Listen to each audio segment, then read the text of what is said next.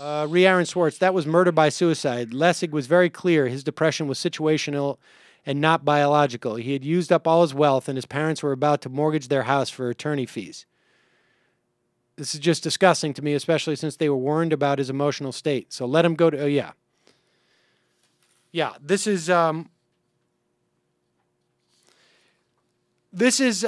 other part of the story that is, becoming clear is that Swartz had basically dried out most of his cash from Reddit, hiring multiple lawyers to deal with this. I hadn't heard about his parents having to mortgage his house. There was talk of him trying to raise money in the community, which he would have been able to do, but there was a fear that this would upset the judge in the case, who had a tremendous amount of discretion. So the calculation was you got to go through this trial and just hope it works out because there's big prosecutorial overreach here. It turns out that the prosecutor, Stephen Heymann, assistant United States attorney, who was part of this prosecution, who was completely unwilling to compromise. They had apparently come very close to deals. MIT supposedly prevented one of the deals that would allow him just to have probation and to go through. Apparently, back in 2008, Jonathan James killed himself after being named a suspect in another case prosecuted by Stephen Heymann.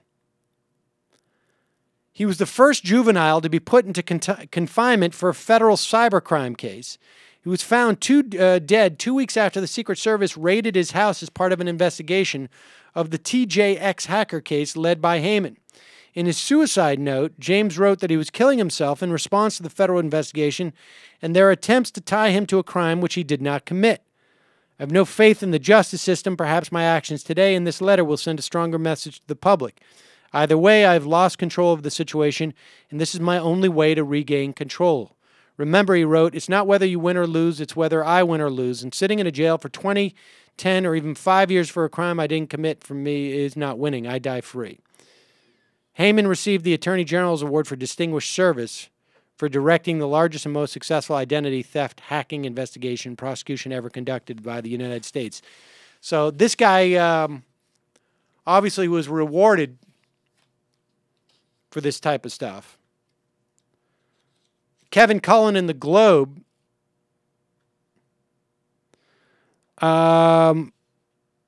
writes, the argument about whether prosecutors should have been insisting that Swartz, who had written openly and movingly about his struggle with depression, serve at least 6 months in prison, is not an academic question. It is a question about proportionality and humanity. And on both fronts, the Office of the U.S. Attorney Carmen Ortiz and the prosecutors who handled this case, Steve Heymann and Scott Garland, failed miserably. Andy Good, Swartz's initial lawyer, is alternately sad and furious. The thing that galls me is I told Heymann the kid was a suicide risk.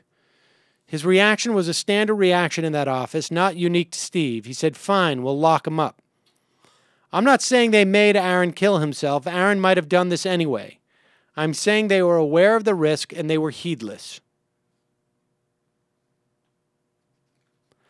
Swartz and his lawyers were not looking for a free pass. They had offered to accept a deferred prosecution or probation.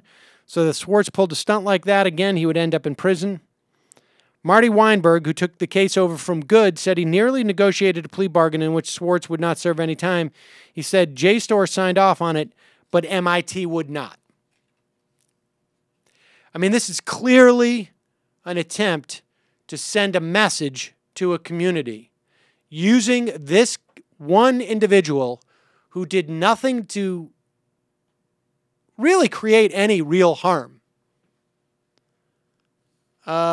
Simply broke the terms of usage